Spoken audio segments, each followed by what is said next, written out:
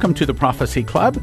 I'm going to continue telling you about my story, my testimony. Kind of funny, 21 years been on radio, and I think this is the first time I've actually told my testimony. And the reason I'm doing this is because I'm going to be telling you some very important things. You need to know that it's not me doing this, it's not my message, it's God's message. And so I think it's important for you to know who I am and the fact that God has called me to do what I do, what my idea. And I've told you part of that story. As a matter of fact, I told you how I got called into studying Bible prophecy by someone handing me an audio tape called The Buzzards Are Coming. I told you how I wrote up a 2 or 3 page article about how America is the mystery Babylon, and that started a Bible study. I told you how I got the baptism of the Holy Spirit. I told you how I got the second prophecy that said that I would be a soul winner, a fisher of men, save thousands upon thousands. I told you how I met Dimitri Duduman and some amazing miracles that took place there. However, today I want to talk to you about how I met Henry Gruver. Now, at the time I was living in Omaha, and of course, we invited Dimitri Duduman in to speak, and I was getting involved with the Full Gospel Businessmen there also, as I had done in Lawrence, Kansas, and Topeka, Kansas. And I had kind of become, a guy that was known for being able to get speakers to come in and to speak. Now, again, I had no idea that this is going to lead to something a whole lot bigger. I just wanted to know, just like you want to know, okay? Again, there's nothing special here. As a matter of fact, I thought of an analogy. This is how you can know who I am. I remember when I was a young boy, I remember seeing a lady on TV that had a sock, and she had sewed 2 little eye slits and a mouth slit on the end of this sock. And she put her hand up in the sock, and she began to talk about it, and she called the little puppet Lamb Chops. I can't remember the lady's name, but I remember the name of the puppet was called Lamb Chops, and with her fingers, she would act like this lamb was talking to you. And I thought, that's exactly me, because it's like I'm the sock, and the hand inside the sock is God. Okay, and that's the way it is with every servant of the Lord. Everyone that has been sent into his vineyard, we can do nothing unless we abide in the vine. We can do nothing on our own. It is only the hand inside us, that God hand, that presence, that Spirit of God inside us that does this. So I want to be right up front with you. I'm nothing special. I'm just a sock. What's special is the Spirit of God that's in me that is bringing this to you. This is God bringing this information to you. Now, how did I meet Henry Gruver? Well, once again, I was at a Full Gospel Businessman meeting, and someone handed me a tape and said, hey, I think this guy's really good. We ought to invite him to be a speaker at the Full Gospel Businessmen. So I listened to the tape. And this is what I heard on the tape.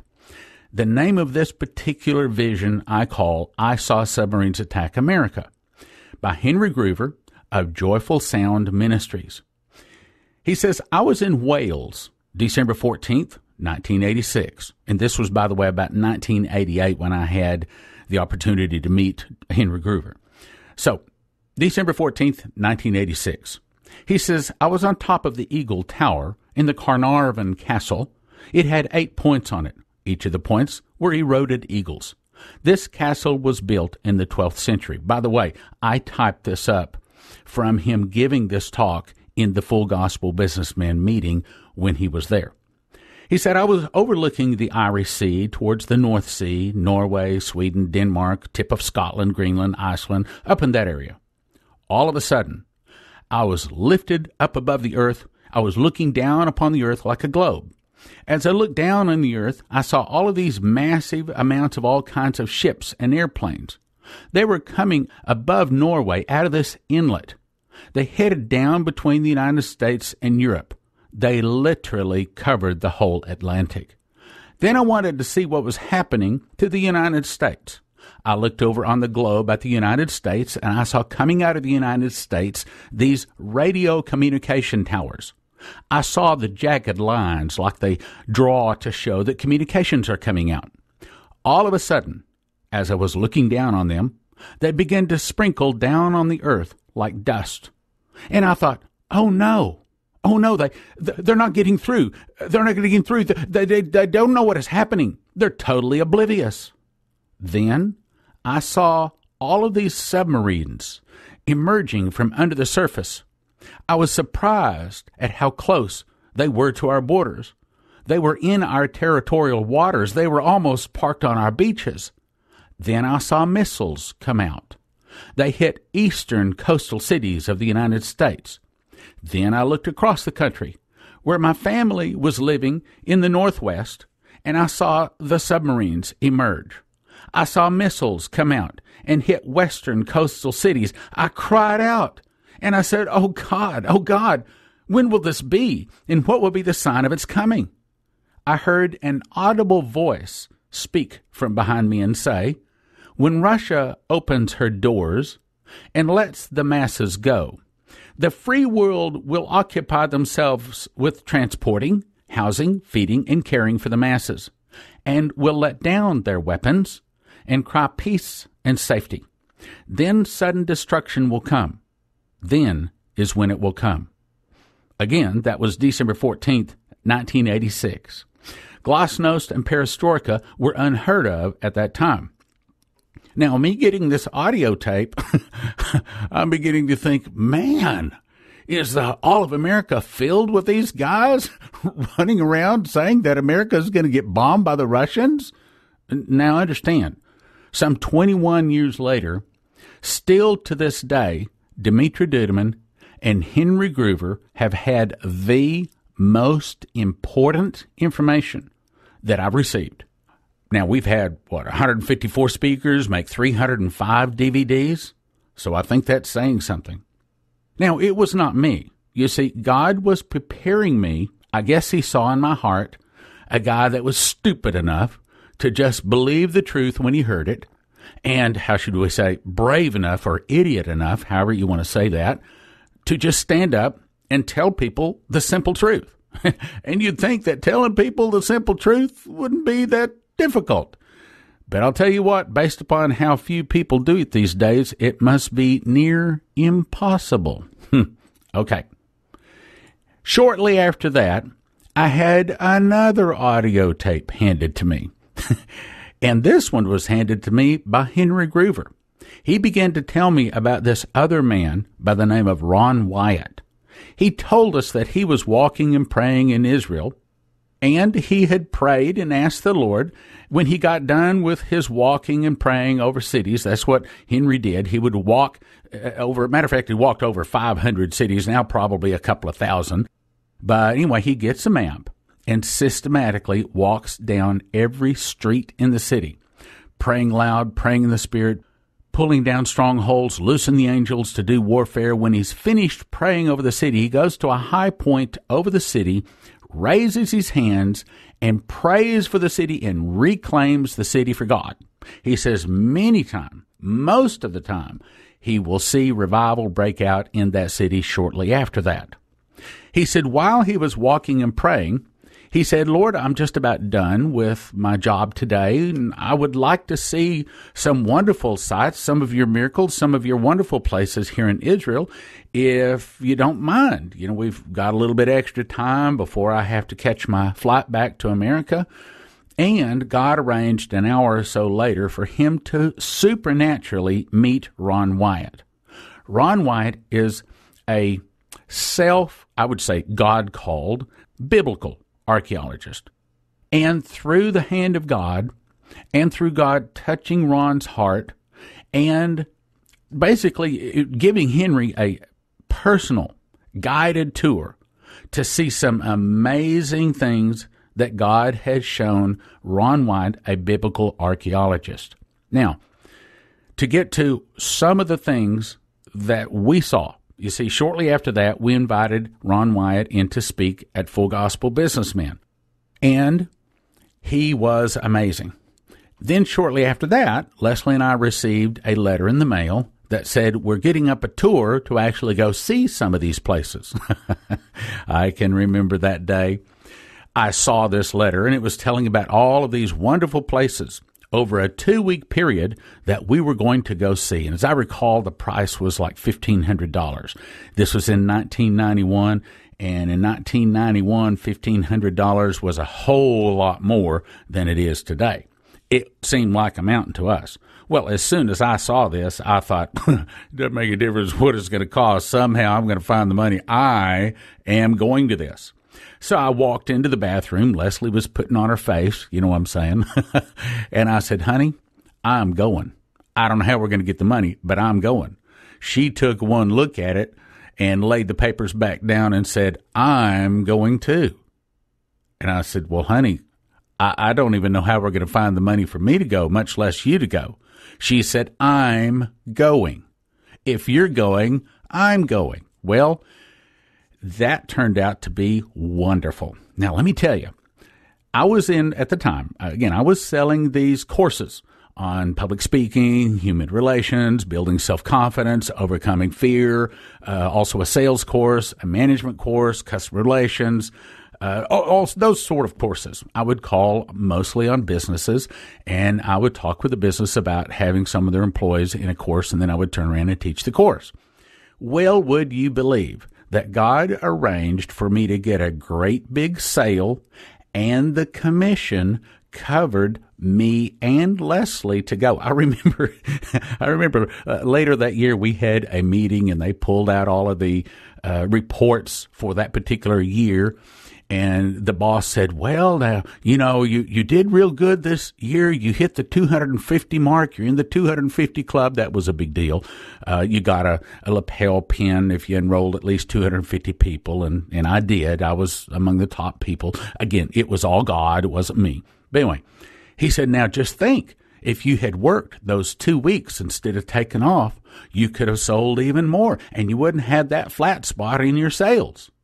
Well, I knew that there wasn't a flat spot because God had arranged for extra sales to come in. So our finances were all covered, and I said, what flat spot? We'll be right back after this message. In 1980, an angel came to Dmitri Duduman and told him that it is written in the Bible and that America will be defeated in 1 hour by Russia. I just made a brand new DVD covering all of the secular, real-life proof that Russia really is preparing to do exactly that. Topics are: Arise, Devour Much Flesh, Russia in Prophecy, Russia Now Rich and Strong, Russia's numerous military expansions, Ukraine, and how it is making the bear angry. Russia is warning the U.S., but we're not listening. Russia is building their military, modernizing submarines, aircraft, missiles, and their army, while the U.S. is downsizing and filled with traitors and weaknesses. 2.5 hours, gift of $30. Go to prophecyclub.com or call 785-266-1112. That's The Russian Bear Rises at prophecyclub.com or 785-266-1112. Order today. And now, back to the program. Our finances were all covered, and I said, what flat spot? So he picked up the papers and he said, well,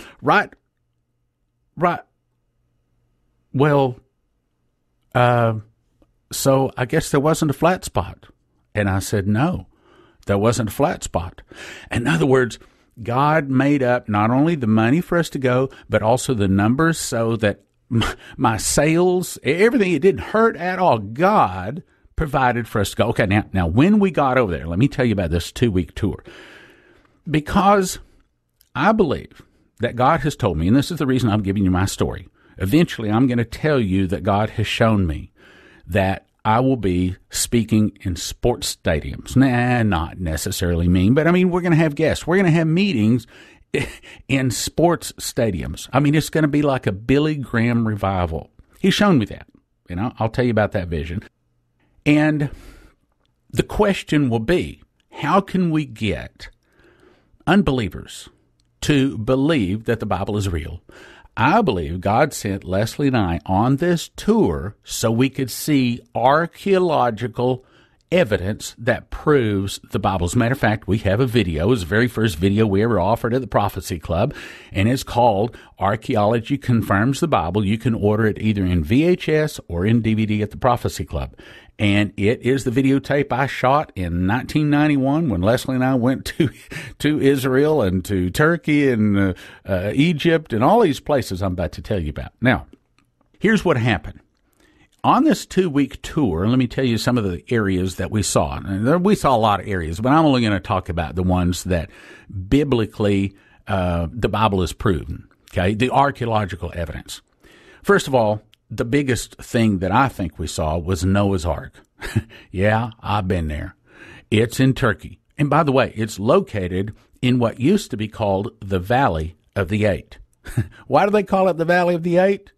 Well, that's remembering the 8 people that survived the flood on the ark.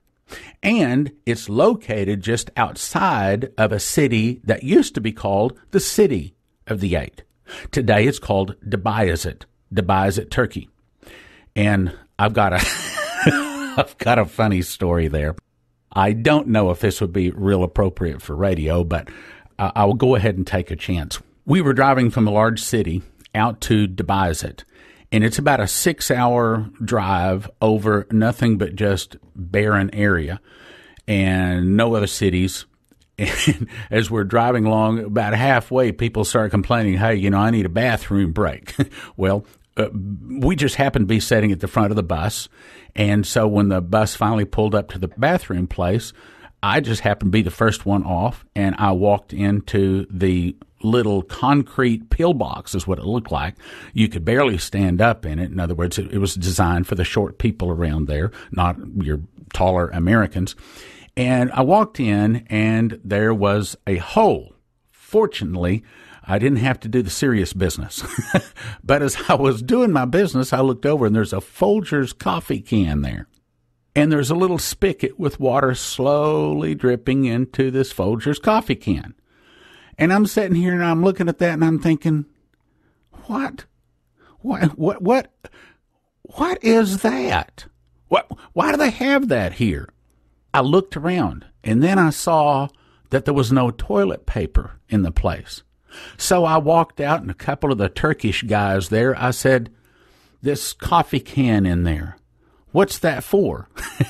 And they reached back as if they were getting their billfold out of their hip, and they pulled their hand up and they rubbed their fingers together as if to say that was their toilet paper. And of course, I tell that story and people go, yeah. Okay, well, I'm just telling you, this story is real. I've been there. I've done that. Some very interesting things that happened. Okay, so now we get over to Noah's Ark. Leslie and I, we walked all over it. We saw the place where Ron told the story of how he drilled into the side of it with his core drill, and it hit a brass bar. Yes, I said that right, brass bar. He said it did some terrible things to his core drill and him out on the end of it there. He said he found some animal droppings and some petrified, of course, and some petrified animal hair. He said they were red. I mean, just as red as could be. Well, he also explained how they had done all of these subsurface interface radar, and he was able to show that this was Noah's Ark. It had various caverns or basically empty spaces in it even today. He explained how it was originally up higher on the mountain, but the water had kind of washed it down, and it would have been all broken up and just down the hill, but God arranged for it to hit this rock, and it kind of like nailed it to the side of the mountain. And of course, you have to ask yourself, how do you get a boat the size of a World War II aircraft carrier, 6,200 feet above sea level, up on the side of a mountain where there are no trees for hours and hours in all directions, okay? How do you get a boat up there? We saw, for example, we were walking along with some friends of ours that I had invited from church to go, and they looked down and they said, wow, what's this? Picked it up, man. Of course, today, that is the famous rivet. And of course, the way the Noah's Ark was constructed is it was made out of gopher wood overlaid with iron. And you might say, well, what is gopher wood? Well, there is no such thing as gopher wood, but that's what the Bible says. Well, we do a little bit of research. We find out that what it was is plywood. In other words, it was wood this way and then grain that way, overlaid with more wood this way and this way, just like plywood.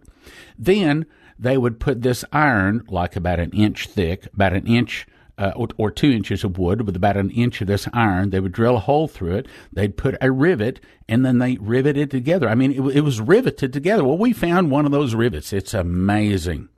We saw the evidence archaeologically that really is Noah's Ark. Now, funny part is the only ones that don't know that Noah's Ark is there is the dumb Americans. Because when you go to Turkey, you drive down the road, there's big signs that says Noah's Ark 20 miles, Noah's Ark 10 miles, Noah's Ark turn here. You go up there, there's a visitor center. Everybody in Turkey knows that's Noah's Ark. But us dumb Americans, we go to some movie and they tell us it's up on the snow. Well, first of all, it can't be on Ararat because Ararat is so high, it gets so much snow and ice every year. It has cleaned off that mountain centuries ago. If there was a Noah's Ark up there, it's gone now. Nothing survives on Mount Ararat. The Bible says it's actually located in one of the lower sister mountains, and the Bible says it's located in the mountains, plural, of Urartu. That would be like saying in the Rocky Mountains, okay, which is a big mountain range, okay, and so is the mountains of Urartu, or the Ararat Mountains. Yes, there is one big mountain called Ararat, but there's a whole range of mountains, and this was located on one of the lower sister mountains. Now, there's a whole lot more I can say about Noah's Ark, but let's move on to the next thing I saw over there. The evening after we had seen Noah's Ark, we all sat down for a meal. Ron White began to pull out pictures. He showed us a picture of a giant's thumb bone. Now, on me, that thumb between, your first knuckle and the second knuckle on your thumb, on me, that's probably 1.25 inches, maybe 1.5 inches long. But this one measured 3 3/4 inches long. And he talked to us a lot about giants and things like that. The next day, he took us to show us other amazing things throughout Israel. For example, he took us to what is known in Israel as Gordon's Calvary. And we saw the real place and the archaeological evidence to why he believes truly this was where Jesus was crucified and buried.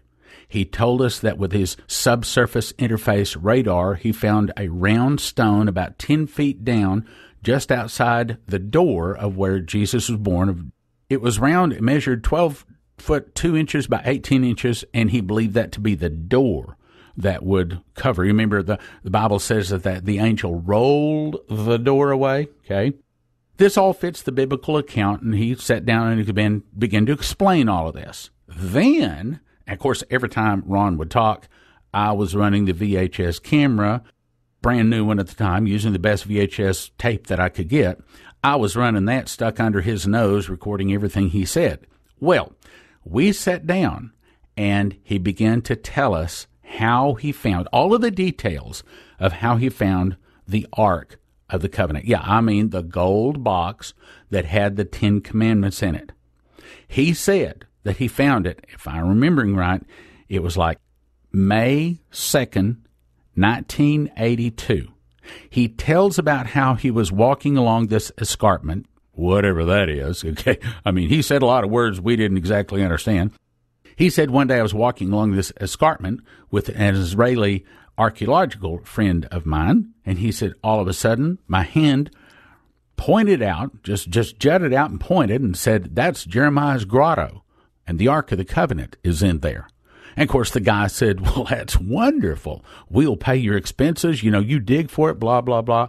Well, he couldn't at the time, but he came back. Make a long story short, when he did finally break in and finally found it, some amazing stories took place. Now, unfortunately, our time has run out for today. Perhaps I can pick up with that in tomorrow's broadcast and tell you more about how the Ark of the Covenant was found. But for right now, let me go ahead and tell you a couple of other things we saw on this tour, and we'll pick up with the Ark of the Covenant tomorrow.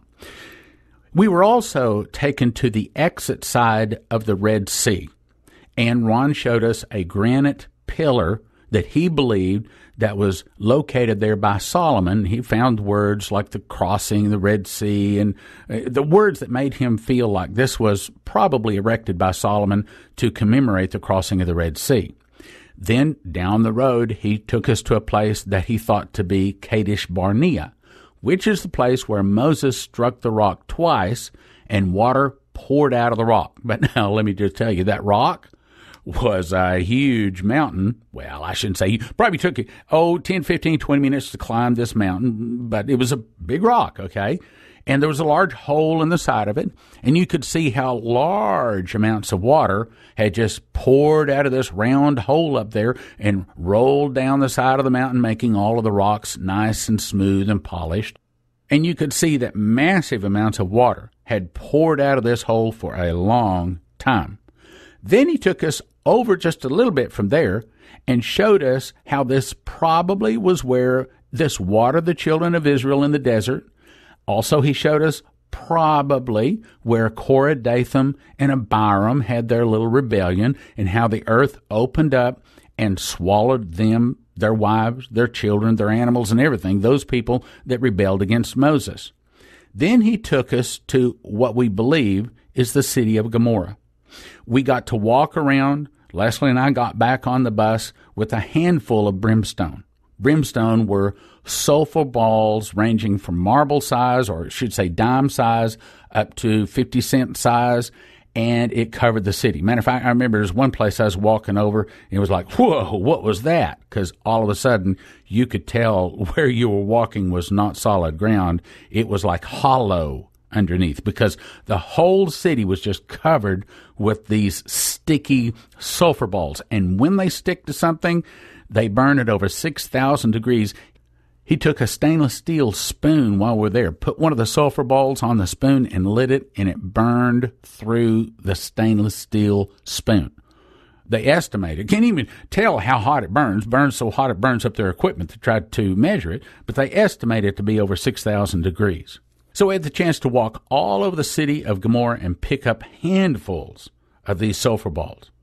Now, I came back with 5 or 6 videotapes of the trip, which I edited into what would later be the first VHS tape the Prophecy Club would offer some 3 years later, which, by the way, you can get through the Prophecy Club. Is called Archaeology Confirms the Bible.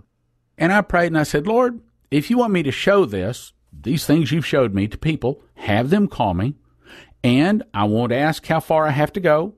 I won't ask for any offering or how much, none of that. They call, I go, period. Phone started ringing. Leslie and I went to about 25 different churches and Christian groups and organizations showing this tape of our trip with Ron Wyatt and archaeological evidence that confirms the Bible. Then one day, the Lord spoke to my heart saying, no more people will call. And sure enough, not one more person called. Now I know that was a test. It was a test to see if Leslie and I would be faithful to serve his people, not trying to make money, not complaining it was too far to go. Shortly after that, a radio station manager called and asked me to start a radio program on Bible prophecy, and that's how Prophecy Club got started. We'll continue there and also with the Ark of the Covenant in tomorrow's broadcast. Thank you for listening. Thank you for your prayers, and thank you for your gifts of support. God bless. Now from the Prophecy Club, some exciting opportunities for you. In 1980, an angel came to Dmitri Duduman and told him that it is written in the Bible and that America will be defeated in 1 hour by Russia. I just made a brand new DVD covering all of the secular, real-life proof that Russia really is preparing to do exactly that. Topics are: Arise, Devour Much Flesh, Russia in Prophecy, Russia Now Rich and Strong, Russia's numerous military expansions, Ukraine, and how it is making the bear angry. Russia is warning the U.S., but we're not listening. Russia is building their military, modernizing submarines, aircraft, missiles, and their army, while the U.S. is downsizing and filled with traitors and weaknesses. 2.5 hours, gift of $30. Go to prophecyclub.com or call 785-266-1112. That's The Russian Bear Rises at prophecyclub.com or 785-266-1112. Order today.